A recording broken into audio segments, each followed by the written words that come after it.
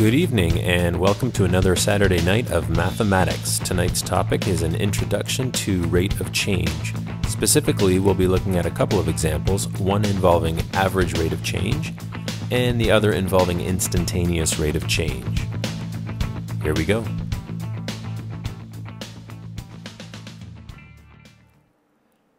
Let's begin by taking a look at average rate of change.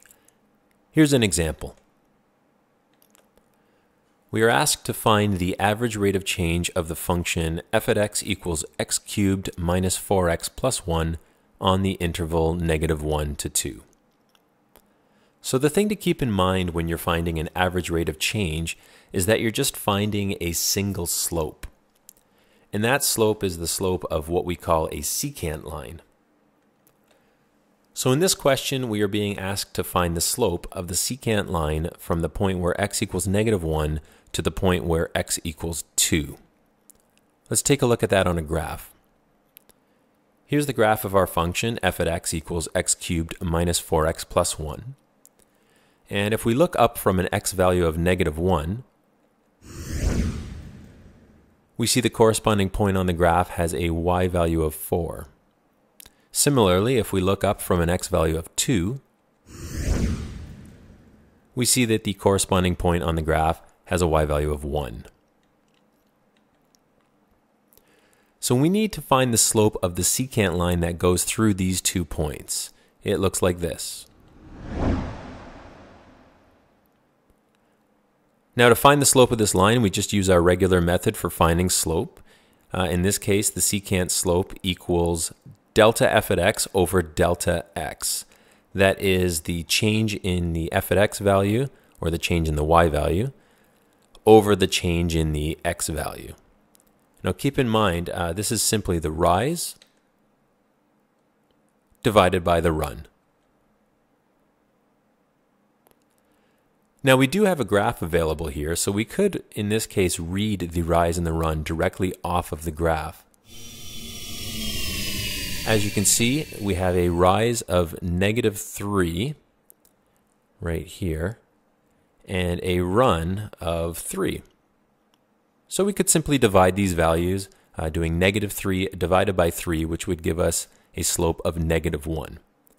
However, we often don't have a graph available, or the numbers are difficult to read off of the graph. So we'll show this example using our function, the equation for our function as well.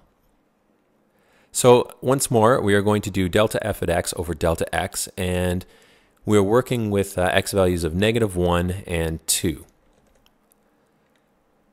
So what we need to do in our numerator is find f at 2 and subtract f at -1. This will give us the change in f at x, that is the change in the y value. And in the denominator, we're simply going to subtract our x values, which in this case is 2 minus -1. So to evaluate our numerator, we can use our equation. To find f at 2, we simply substitute 2 in for x in the equation, and that gives us 2 cubed minus 4 times 2 plus 1, which results in a value of 1. Similarly, to find f at -1, we can sub -1 into the equation, giving us -1 cubed minus 4 times -1 plus 1, and that gives us a value of 4. So in our numerator, we will simply have a 1 minus 4. And our denominator, 2 minus -1, works out to 3.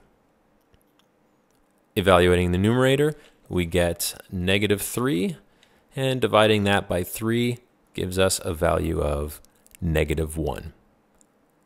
Therefore, our average rate of change on the interval -1 to 2 is -1. Now this value is simply the rate of change that we would need to go from our first point to our second point on our graph if we were to do so at a constant rate of change. There it is, average rate of change. Moving on, let's take a look at instantaneous rate of change. Now before considering an example, it's worth noting that there are many ways to solve problems involving instantaneous rate of change. There are methods that use large tables of values. There are methods that use slick shortcuts, seen in calculus classes. But this here is just one possible way of going about solving an instantaneous rate of change problem. So here's an example.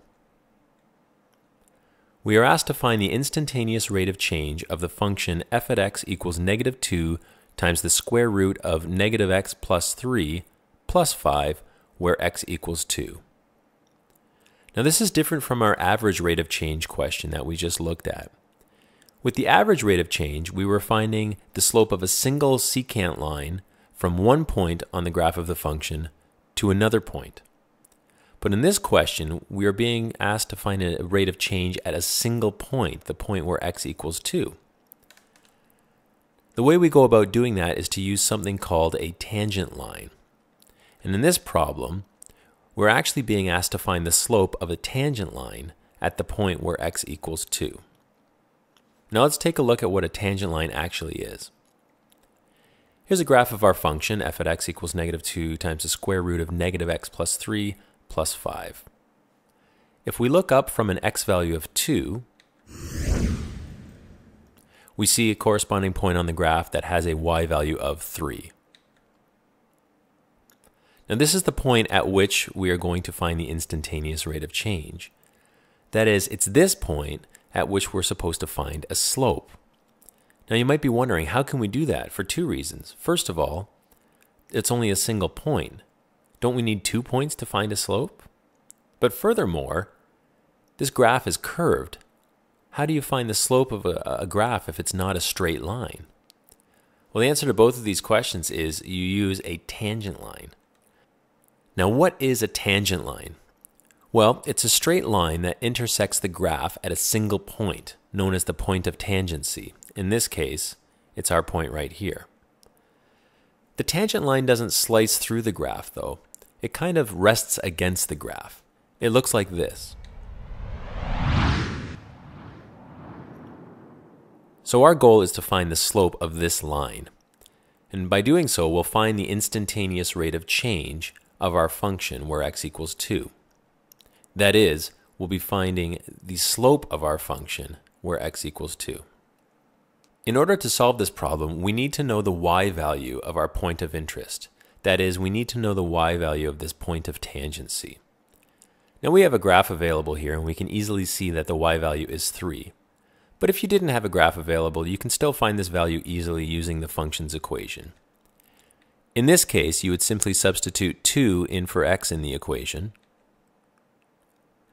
and evaluating would give you a value of 3. So our point of interest, or our point of tangency, is the point 2, 3. Now we need to consider how we're going to find the slope of this tangent line. The way we'll do it is to use several secant lines. That is, several lines that go through 2 points on our graph. One of those points will be our point of tangency, 2, 3. Using several secant lines, we'll be able to estimate the slope of this tangent. Let's take a look at this idea in more detail. Once again, here's the graph of our function f at x. Our point of interest is the point 2, 3, and our goal is to find the slope of the tangent line through this point. This will give us the instantaneous rate of change at the point 2, 3. To find the slope of this tangent line, we're going to introduce another point on the graph, this blue point here.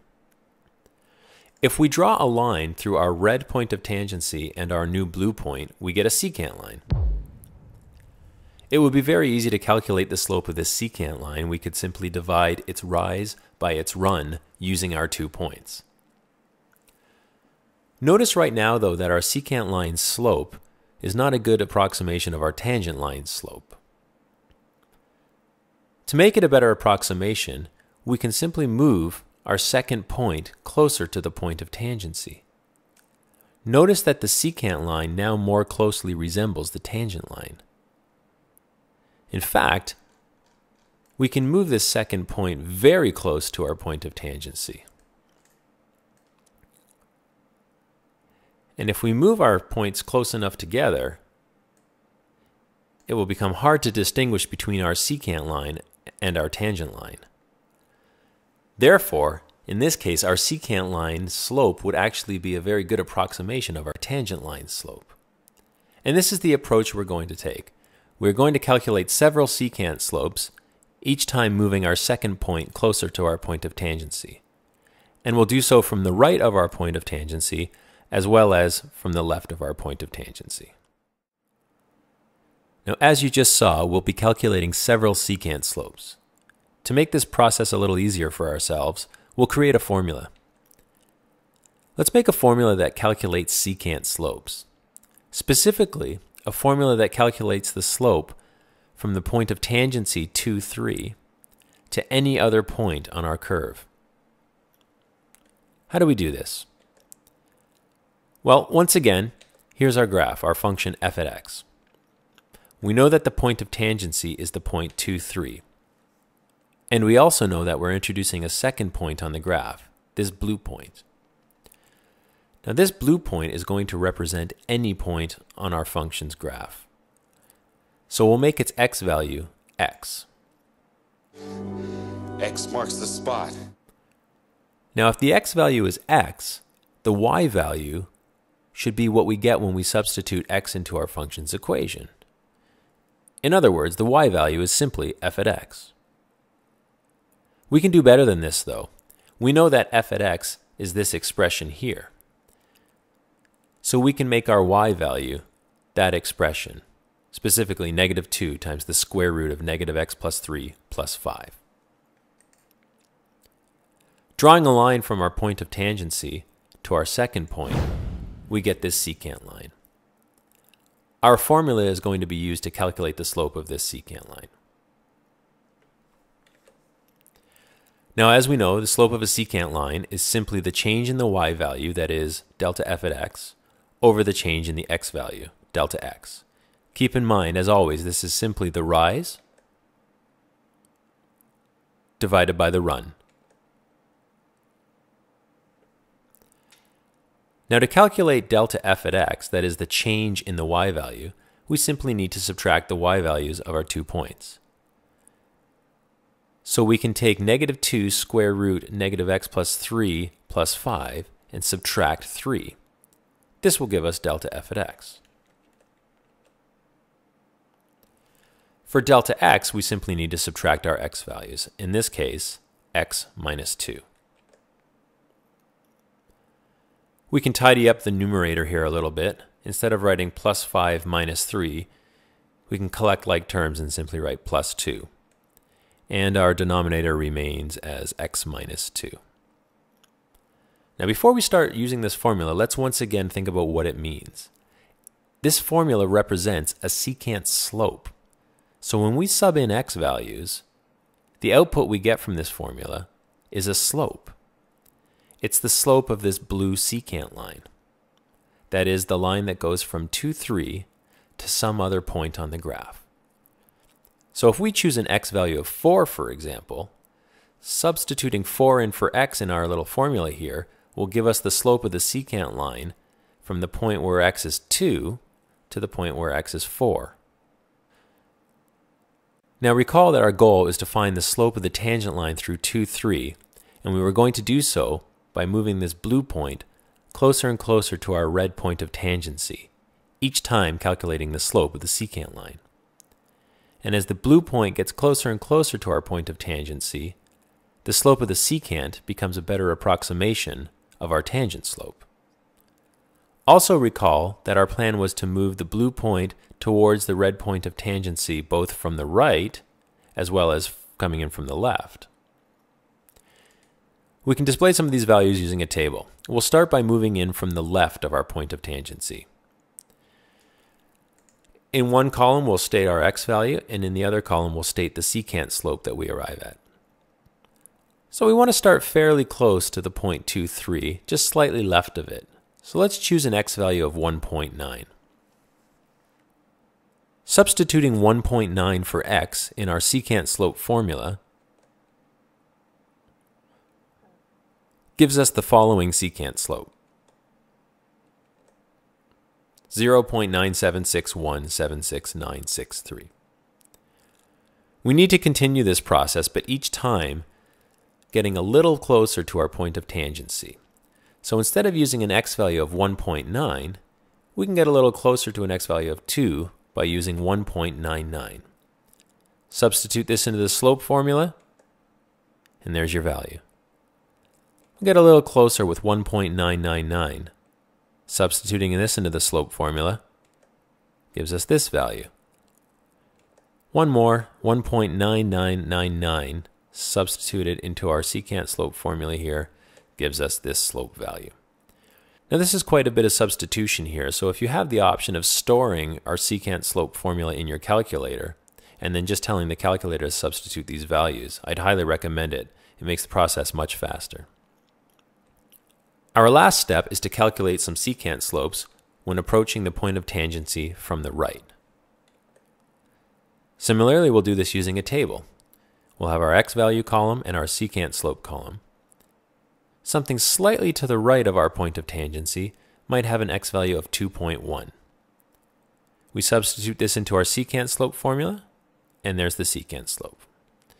And we continue this process, getting closer and closer to our point of tangency.